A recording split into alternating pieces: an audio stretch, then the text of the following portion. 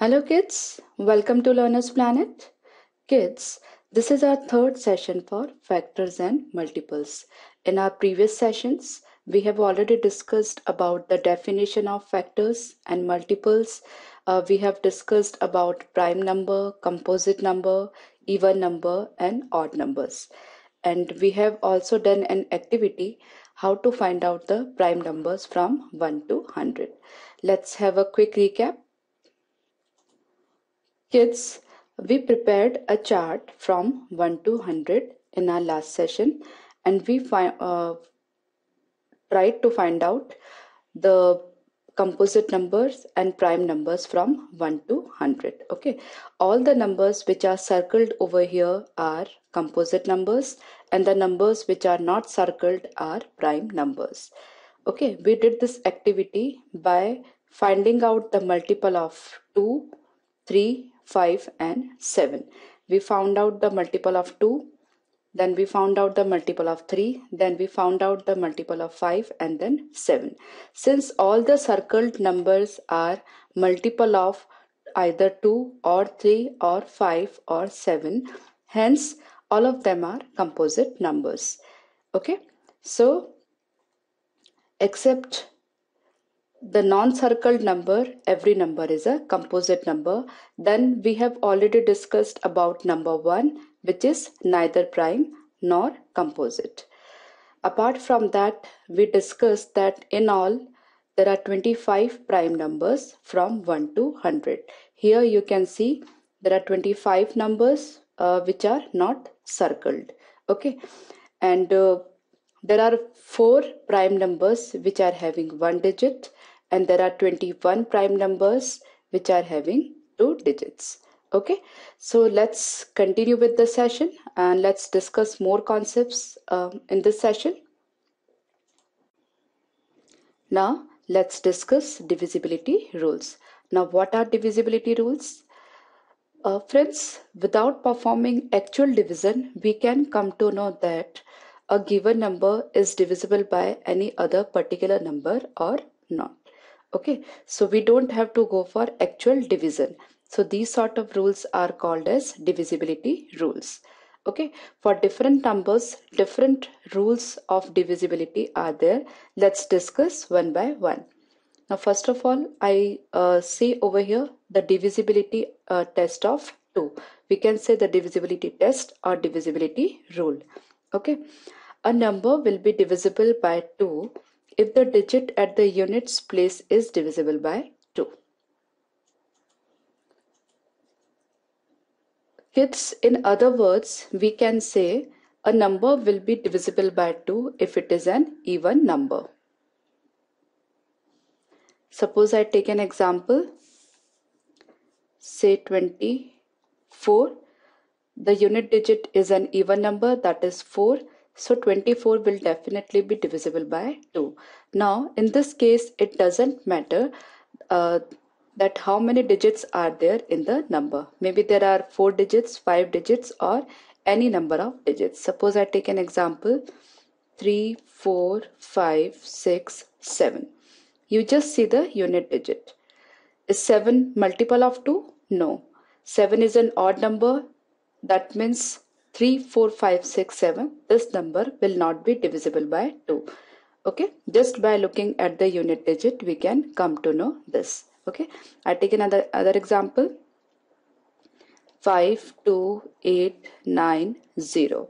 Okay, so at unit place we are getting 0 over here. We are having 0 over here, and that's why it is an even number, and all even numbers are divisible by 2.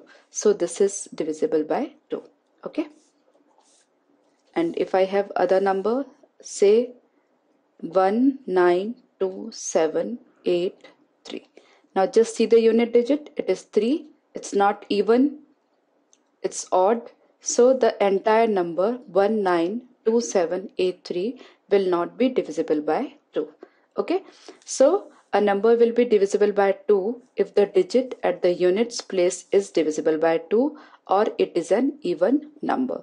So just by looking at the unit digit, you can say whether the given number is divisible by 2 or not. Okay. Now, let's discuss the divisibility test of 3. A number will be divisible by 3 if the sum of digits of the number is divisible by 3. Let's take one example. Suppose I have a number 2, 3, 4. How would I come to know whether this number is divisible by 3 or not without actual division? So, kids, just add up the digits. It's 2 plus 3 plus 4. It's 4 and 3, 7 plus 2, 9. Now see whether 9 is divisible by 3 or not. Yes, 9 is divisible by 3 since 3 into 3 is 9. So if 9 is divisible by 3, this number 234 will also be divisible by 3.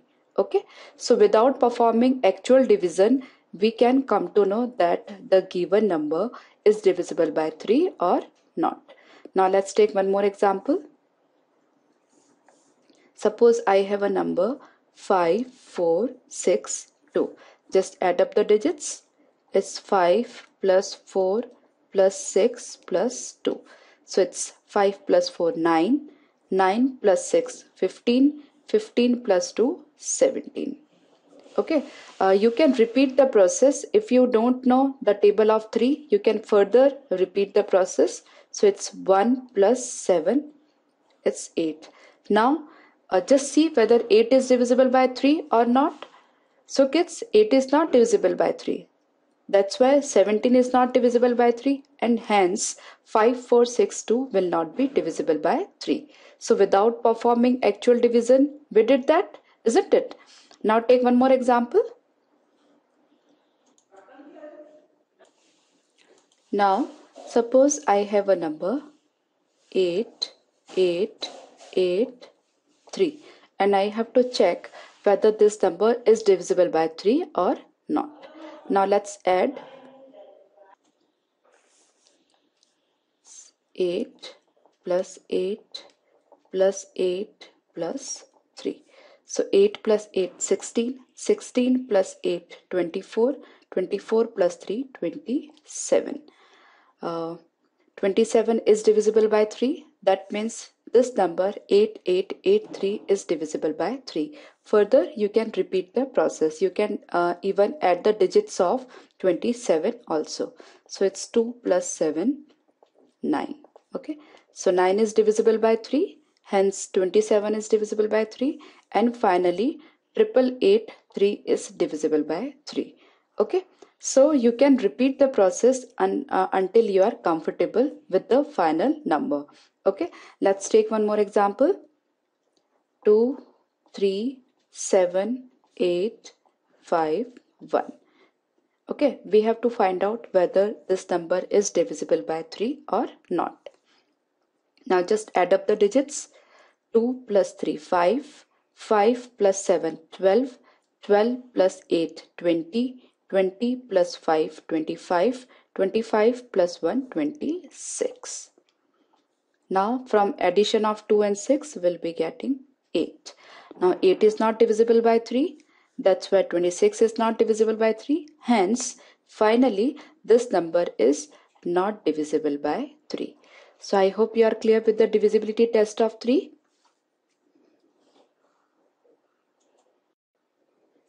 Now let's discuss the divisibility rule of 4. A number will be divisible by 4 if the last two digits of the number together are divisible by 4. That means we just have to check the last two digits of the number. It doesn't matter what the size of the number is. Okay, suppose I have an example 2, 3, 4. Now just check 34 whether it is divisible by 4 or not. If 34 is not divisible by 4, then the entire number is not divisible by 4. If it is divisible by 4, then the entire number is divisible by 4. Since in this case 34 is not divisible by 4, hence 234 will not be divisible by 4. Okay.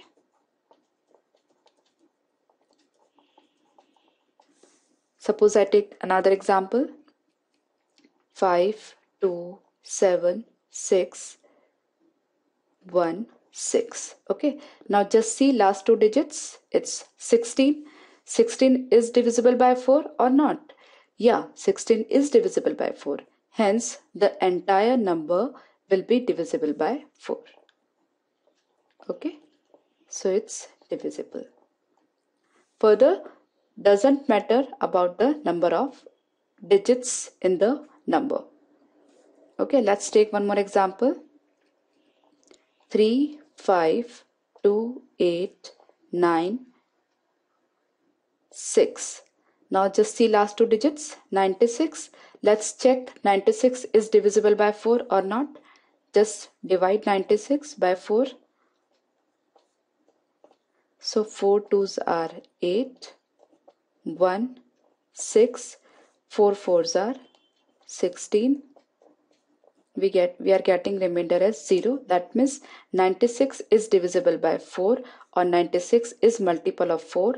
That means the last two digits are multiple of 4. Hence the entire number will be multiple of 4, or we can say the entire number is divisible by 4. Okay, so it's divisible. Let's take one more example. Suppose I have a number 5, 7, 8, 3, 7, 8. Okay. Now just see last two numbers. It is 78. Let's check whether 78 is divisible by 4 or not. So divide 78 by 4. So 4 1 is 4. Then 3. Take 8. 4 9s are 36. We are getting 2 as a remainder. That means 78 is not divisible by 4. That means the last two digits are not divisible by 4. Hence the entire number will not be divisible by 4. Okay. I hope you are clear about the divisibility test of 4. Now let's take the next divisibility test.